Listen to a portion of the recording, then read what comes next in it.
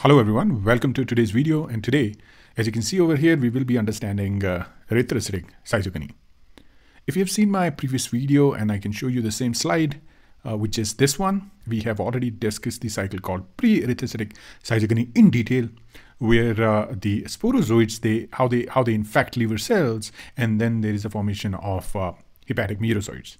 I recommend you to watch that video before watching this one. In this video, we will be discussing erythrocytic schizogony in detail. Means, what are the different stages of malaria parasite inside human RBCs? RBCs are the red blood cells. We'll discuss all those stages one by one. We will create the illustrations, this particular illustration from individual components. And then I'll also at the same time try to explain the erythrocytic schizogony to you in a simple way so that you can understand different stages, right? So okay, so without any delay, let's start the video.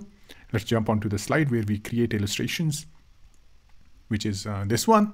So I'll start with the human structure, the human body structure. So why I'm showing you this one, because malaria parasite develops inside humans and also inside mosquito. And inside humans, it will have exoerythrocytic schizogony, which will happen inside the liver cells. And in case of RBCs, it will be erythrocytic schizogony after that, and there will be the formation of merozoites.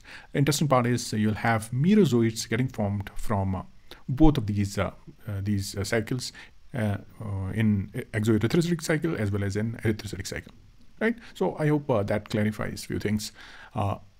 Everything else we'll discuss in detail, and I'll try to explain all those things, but let's start with this one, right? So that you understand this cycle is happening inside humans, and the gametogony is going to happen in mosquito, and that will also include, that will basically cover the entire life cycle of malaria parasite. Okay, so what will happen after that, right? So you have the human body, and as we have already discussed that merozoites, they are going to get released from liver. So this is, this represents the shape of the liver. I hope it's clear. Let me make it a little bit optimum, right? So this is the liver, and in this one you can clearly see what is happening is the merozoites, they are there, and they are getting formed inside the liver cells, and we have already discussed in detail, right? Now what will happen after that? So I have already made this this arrow that I'll use to show or direct things, right? So I hope now you can understand what will happen, that these merozoites, specifically these tiny structures that are there, the yellow colored structures, they are going to get released from here and will infect the RBCs. So as you can see over here, let me zoom in also. You can see these merozoites, they are penetrating inside the RBC. And let me tell you again that we are discussing erythrocytic schizogony. It's a crucial stage in the life cycle of Plasmodium parasite. And when we talk about Plasmodium parasite, we have lots of different species. We have ovale, Malaria, we have Falciparum, we have Anulesi. There are various species of Plasmodium parasite. So you can see this structure, and what I'm trying to show here is merozoites, they are getting inside the RBCs, right? So this is we can basically label it as a hypnozoites inside the RBCs, or the basically merozoites, they are coming and entering inside the RBCs, right? It's rather it's a more accurate term is the merozoites inside the RBCs, right? Okay, so I have, for some reason I have two labels. I'm going to delete this one. Okay, so this is step one. Next, what will happen after that is so we can also call this stage as the infection and entry stage, right? So infection and entry stage includes the entry of the merozoites inside the RBCs. And after that, what will happen is that it is going to develop into a different form, right? So you will have hepatic merozoites that will enter inside the RBCs, and their shape is basically small. They're small in shape. They are round in shape. 1 to 2 micrometer is the size of these merozoites. They also have apical structure for host cell attachment and entry. So what is happening in this case? They have a specific structure called apical structure that interacts with the RBC, and after that they can enter inside the RBC. They also have surface proteins for host cell recognition, because as you can understand over here, and probably you can also appreciate this process, because it will include a lot of protein interactions where the proteins from the parasite will interact with the proteins from the host cell. After that, it is going to enter inside the RBC. It also have these parasites also have another structure which is important for metabolic functions. It's also known as Apicoplast. So if something, some related terms comes in the book, so you should be able to understand what is Apicoplast. Apicoplast is basically a structure responsible for the entry of the parasite inside. Also, it's important for its metabolic function. Correct. And now let's move on to the second stage, where you can see it's now inside the RBC, and now inside the RBC, and we can basically also label RBC. Why don't we do that, right? So why don't we label this as RBC so that it's clear. As you can also see, I'm trying to show it in a red color, but usually the RBCs they have a different shape, not entirely circular, but if you see on the top, they are like this, right? And then there is a groove in the center. Anyway, so as you can see over here in erythrocytic stage, once inside the erythrocyte, the merozoite develop into trophozoite stage. So what will happen that it is going to develop into trophozoite stage, and after that it will form that unique stage which is called the ring stage, right? So now it will develop inside the RBC. Now let me make it smaller. So you have ring form, and then there is early trophozoite, and then this is you can also call it as a late trophozoite stage over here, correct? And we can use this arrow further to create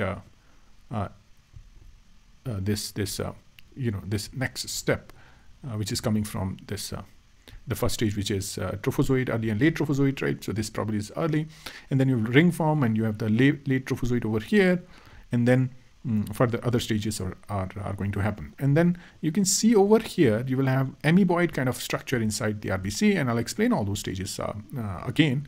Let me move this human over here, and then further what you'll have is as you can see this now it's no more a ring structure, right? It got converted into another structure which is called as RBC merozoites, and this is the early stage, and it is also known as Schizont. So here what is happening is now formation of basically the not hepatocyte, but RBC merozoites is happening, and this is very early. So this is not entirely separated. Still the development is going on in there, and this is your early Schizont, and after that, as you can see over here, late Schizont, and also release of those merozoites into the human body, and a lot of complications. Most of the complications of the malaria happen due to basically this stage where the merozoites, they are released into the human bloodstream, because then the inflammatory action is going to happen, right, during this time, because RBCs, there are many in our body, and immediately they will be infected with the merozoites, and then they will get ruptured, and a lot of complications are going to happen. That is are going to happen inside the body, and then a release of merozoites are going to cause complications like fever and other related complications, right? Now moving on to the erythrocytic stage, what is happening over here? Ring form is getting formed, so that we have already discussed, right? And then this is amoeboid shaped structure getting formed inside the RBC. In the erythrocytic stage, once the merozoite is inside the RBC, it develops into trophozoite stage that we have already discussed. And here what happens is it is able to metabolize hemoglobin at this particular stage. It can metabolize hemoglobin, and then it can survive in the body, and that is the primary nutrient source for the parasite, right? I'm also using these arrows for better clarity. Now let me move this arrow to this side, and now you can see. So the change will happen from this very unique ring form structure to a little bit amoeboid ring form structure. And right now what is happening inside the RBC is it is utilizing the hemoglobin as a nutrient source. Now, if we talk about some of the features of trophozoites, it's larger in size as compared to these merozoites that are coming from the liver. As you can see, what can happen, we talk about hypnozoites also. They can get activated and they can form hepatic merozoites. These are hepatic merozoites. They are infecting RBCs, and after that it is getting converted into trophozoites. So now you can see the difference, right? It's also size difference is also there. The size in this case is 1 to 2 micrometer. It also contains a prominent nucleus. So this ring form, in this ring form, you have this round structure. It's the nucleus. So prominent nucleus for genetic control. It also has a digestive vacuole. So this central region that I'm trying to design here, it's a vacuole region. That is why it gets that ring structure appearance, because of that, nucleus is shifted to one end, and then you have a vacuole somewhere in the center. And there are also immune protection provided by the the surface modification by the parasite. So parasite can also do a lot of modification at this particular stage, but it basically retains the apical complex structure in this case also. So there are various things that are happening. Now moving on to the Schizont stage here. After this early and late Trophozoite, what is happening is early Schizont and the late Schizont structure. So what I can do is early, or I would rather say immature and mature Schizont structures. They are there. This one is mature. Right, so this is mature, this is immature, and the cycle is moving from this to that, and from here it is moving upwards. Right, now you can basically understand what is going to happen next is this cycle is going to get repeated again and again. And let me move it a little bit on that side, and yeah, I have another label for this, which is in the center. I can put it over here. Erythrocytic schizogony is the name of the cycle, correct, that we already know. So I hope now things are pretty much clear to you that what is happening in case of erythrocytic schizogony. In case of erythrocytic schizogony, what is happening is the RBC merozoites are getting synthesized. So here the infection is happening inside the RBC, not in the liver cells, and everything is happening inside the human body. So it's a asexual cycle, because sexual cycle involves the gametes. Although the gamete formation will happen, I'll talk about gametogony after this erythrocytic schizogony, where the gamete formation will happen inside the human body, and then they will get transferred, and then they will survive inside the mosquito. Anyways, okay, so here you can see immature Schizont formation is there. Now we'll talk about what is this immature Schizont structure. So here what is happening is the multinucleated structure is getting formed, correct? And this can lead to the formation of merozoites, and merozoites can be released. And this multinucleated structure basically contains it can have a lot of nucleus, and then cell wall is getting synthesized. From there, a lot of merozoites, they are getting formed from this immature Schizont, and then they are getting released into the bloodstream, and then cycle continues. So from here, cycle again goes to the RBC, and then from there again the ring stage is going to happen, and that is how most of the RBCs, they are going to get infected, and then immediately the patient will have fever and other complications of malaria, and that is why this cycle is very, very important to study basically the malaria, because this is the one which is going to be really dangerous for the human body. All right, so I hope now the erythrocytic schizogony is clear. We'll meet in the new video where we will discuss the gametogony, which is the stage after this. And if you like the video, if you like the hard work that we have done for this video, then please give us a thumbs up and share the video with your friends, with all those people who needs some help with the parasitology study. There are very few lectures that are available on these topics, and I'm definitely committed to make more videos. And if you like those kind of videos, then please stay tuned, subscribe to our channel, and stay tuned for more. All right, thank you and take care.